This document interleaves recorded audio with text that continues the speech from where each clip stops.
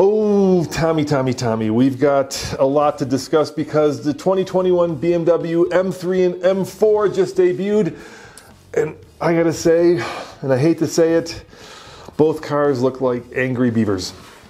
No, you're wrong. Okay, sort of wrong. In this video, we are going over everything you need to know about the new M3 and M4. We'll talk about the styling, we're gonna talk about engines, pricing, that's coming up right now. All right, Tommy, as you know, this is the 6th generation M3 and the 2nd generation M4, internally known as the G80 and the G82. They replaced the, I believe, F80 and F82 models. And BMW certainly created a styling stir with this because, well, like I said, both cars to me resemble, you know, a very, well, perturbed beaver. Yeah, the kidney grills have grown substantially.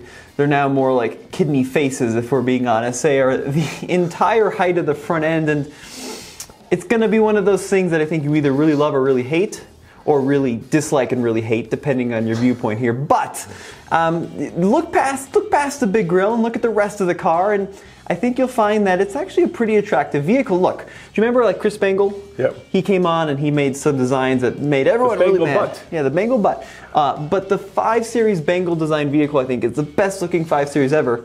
And who knows, maybe like 10, 15 years down the road, we're going to look back at the G80, G82, M3, M4 and think, those were actually pretty interesting. Look, dude, you gotta admit, with this European license plate, this M3 and M4, they look like they're chomping on a big stick. It's a little weird. It's going to look even weirder when you put an American license plate, this big square thing in the middle. But if you live in the state where you don't need a front plate, it might be better, you know? Yeah. you know what? I'm gonna say, and usually I'm the grumpy one here. I'm gonna say, I will reserve judgment until I actually see him in person, because oftentimes pictures and the real thing are very different. But let's go and talk about the facts. First of all, the most important thing is that they're going to go on sale March of 2021. And in this video, like I said, we're going to talk about styling, performance, technology, and pricing. And there's also another first in this series of new M3 and M4s that we're going to get to in a second. So let's start with some of the physical size of the vehicle, right? It's going to be 1.8 inches longer in wheelbase than the old M3 and M4. And let's talk about the M3 and M4 and just talk about the M3 to keep it simple. What's the difference between the two? Well, basically, 4-door sedan, 2-door coupe. The M3 is a 4-door sedan. The M4 is the 2-door coupe. Now, both cars are 4.6 inches longer. They're also slightly wider and taller than the ones they're replacing. But let's talk about the elephant in the room, which is the kidney grille. They are large, they are frameless, and BMW says it's done to feed more air to the radiator, so maybe it's functional. Although I feel like you could add a smaller kidney grill and just bigger normal grills, you know what I mean? I mean, if you get rid of the kidney grill, I see a lot of like Giulia Quadrifoglio. Yeah, exactly. Yeah. Folio in the front end of this car. All right, so BMW engineers, you know, I've been doing this long enough to know that most of the cooling for a new car doesn't come from the grill, it comes from underneath, right? So maybe, you know, if you can make the argument that it's also for the brakes and for the air conditioner and to keep, you know, the dog in the back seat cold. The grill is big enough where it extends underneath. It basically is the underneath at this point. Now, around back, both cars get a rear spoiler, quad exhaust, and LED taillights.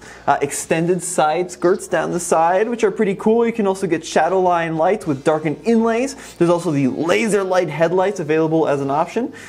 So, you know, if you kind of look at it from different angles, like the back, it looks pretty good. Like, I think it's a good looking car. Hey, is there a carbon fiber exterior package? There is. Okay.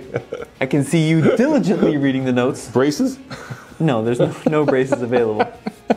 Very funny. Although, do you see these like scoops on the hood? Yeah, I think the scoops on the hood are really cool looking. They kind of sweep back above the BMW M logo, and then you've got this like little hump. It's hard to get past that kidney grill. But look at the little hump down the hood. It's like the M1. Like your eyes are drawn to the kidney grill. Just that. Oh, that. Yeah, that's cool. No, like the little. Yeah, I see them. The little hump and the nostrils. Those are really cool.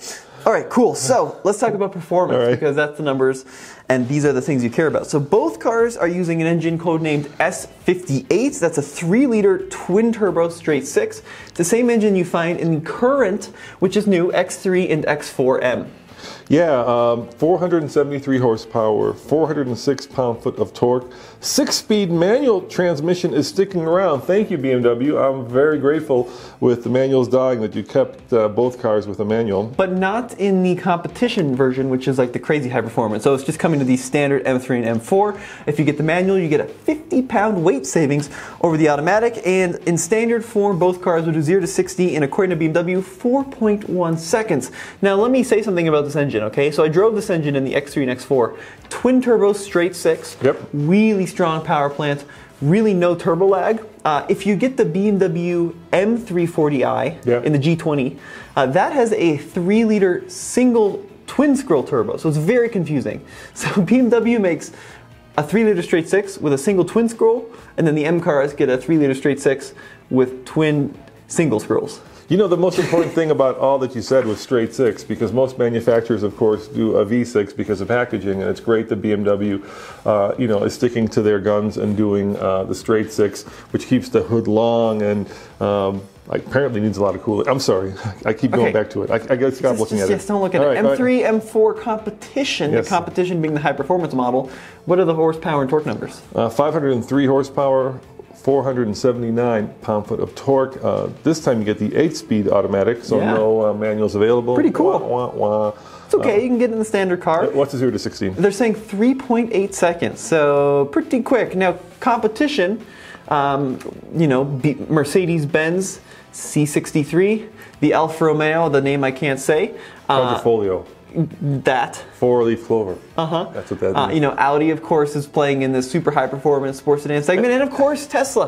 With the Model 3 performance. Which will do 0 to 60 in, I think, 3.2, if I recall. 3.2? Right? Yeah, so probably won't go around the corner as quick, but certainly in a straight line, it's hard to outperform electric cars with instant torque. So I'm going to tell you something really crazy. What's that? This generation M3 and M4 is the first that are available in all-wheel drive. So it's going to be late availability. The first cars to launch are rear-wheel drive. So that's a surprise. Exactly. But coming next summer... Kind of like the M5. Yeah, exactly. Yeah. Coming next summer is the xDrive all-wheel drive system. So this is a similar system to what you'd find in the M5. There's active M differentials that can split torque between the rear wheels. You can go into two-wheel drive mode. Yeah, which is cool because you can do burnouts. Yeah, you can do burnouts just like the M5. You have to, of course, turn off stability control and traction control and all that to do two-wheel drive mode. But there's four-wheel drive Sport, and two-wheel drive modes just like the M5. So pretty cool stuff, especially if you live in snowy environments. Yeah, especially if you live someplace where you can do burnouts, because the trickiest thing about the M5, which actually I've driven, is it's so cool to be able to switch from all-wheel drive to two-wheel drive, because it completely changes the character of the car, right? It turns it from kind of a stable and very quick and very fast performance sedan to just a hooligan, because you can just go in circles with the rear wheels burning those rear tires off. It's really cool. Like I say, it makes it into more of a muscle car, you know, in the same light of a Hellcat as opposed to a European driving machine. Or you can just get the rear wheel drive M3 and do that in any mode because it's rear wheel drive. Yes, that's another option. Okay, so but in snow you're stuck. Both cars get body and chassis improvements, so they come standard with the adaptive M suspension, adjustable wheel slip functions as well, brake pedal feel so you can set up the car exactly how you want, a 1.5-inch wider front track for better handling, and there's 6-piston front brakes, single piston floating rear brake calipers, and optional M carbon ceramics, which I imagine are going to be crazy expensive, and gold painted calipers if you get these ceramics. Now, it doesn't say so, but the previous generations of the M cars have been built actually in Munich. There you go. Yeah, so the 3 Series specifically. Technology, so 2021 M3 and M4 get the same interior improvements as their more standard entry-level counterpart, so 12.3-inch digital instrument cluster. There's also a 10.25-inch touchscreen infotainment display. Apple CarPlay, Android Auto both come standard. And no more fees, yeah. Yeah, that's good. That was really weird when BMW would charge you a fee for those. I think that was an attempt at a subscription service that thankfully failed. So there's iDrive 7 is the operating system, or iDrive 7. There's new setup buttons. Dankeschön, Mr. Micah, Herr Micah. Yeah, there's new setup buttons on the center console, which will allow you to quickly adjust powertrain. Yeah, you know, there's that M button, right? That's been around for a while. Yeah, for sure. So basically, one of the things that the Germans have gotten deep into is allowing you to completely personalize how you want everything in the vehicle set up, from the steering feel, because it's electric, right, to the throttle response, to the suspension setup. I find it something that Paul would appreciate on the racetrack. But to me, it's probably a little bit over the top. Well, there's also an M Drive Professional, which includes a lap timer, like I said, heads-up display that you can actually see while you race through your phone on an app. Pretty cool. All right, so driver assistance technologies, not that interesting in the M3, M4, but it's a similar thing you'd find in the standard 3 Series. Heated seats, Harman Kardon audio, park distance control come standard. There's also heated steering wheel, power trunk lids, gesture controls where you can like do this thing to turn up the volume. Wireless charging are all part of an executive package. Now let's talk about pricing. Yeah, let's talk about it, because you know, it's actually it's pretty expensive. It's pretty expensive, but not out of line with what you would assume. So why don't you spill the beans and tell them how much it's going to cost for the regular and the competition? The 2021 BMW M3 non-competition starts at $41,000 and goes... 41? No, I'm kidding. The 2021 BMW M3 non-competition... Making sure I'm paying attention here? Starts at $71,000, and the M3 comp starts at $74,000. The M4 is a little bit more expensive, with the standard one starting at $73,000, with the competition starting at about $75,600. Yeah, well, $72,795. $72,795.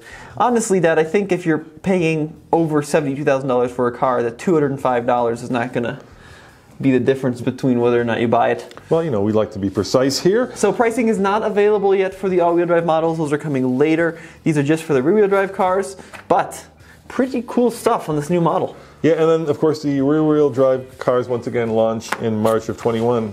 So coming soon. Tommy, you know, oftentimes when we do these Know Your Wrongs, right, we take opposite positions because, well, it makes for interesting viewing, and it makes for a lively discussion. But let me ask you, honestly, do you like, I know you were defending it, I know you did it for the sake of Know Your Wrong, but do you really think it doesn't look like an angry beaver? No, it's horrible. That's terrible. They need to redo the front end of these cars like now. I mean, the rest of it's cool, but the front end... I mean, you know, remember like the old 2002 had this very elegant kidney grill, right? Remember it had it's horrible. Yeah, these two little holes, and it was just, and now styling has become so over the top. I mean, Lexus with the spindle grill, and if you look at the new GMC products, no, those are better. This is just horrible. Anyway, I don't know what happened here. I guess I'm right. Love you, BMW, but please fix it. Please. And I will actually go the opposite way. Now that I've been staring at this, no, he thinks it's horrible too. He's just being nice. It's starting to grow. Yeah, it's starting to grow a little bit. I want to see it in real life. I really do. He really wants to drive it. That's why. But No. I want to see it in real life. No. All right, guys. Thanks for watching. Remember, you saw it here first on the Fastlane Car. As always, check out what, Tommy? TFLcar.com for the latest and greatest in new car reviews. And go over to TFL Talk, where we're going to have a much more lively discussion that's going to go over both of these cars, where we have a little bit more time and a little bit more free-flowing conversation. So thanks for watching, and see you next time.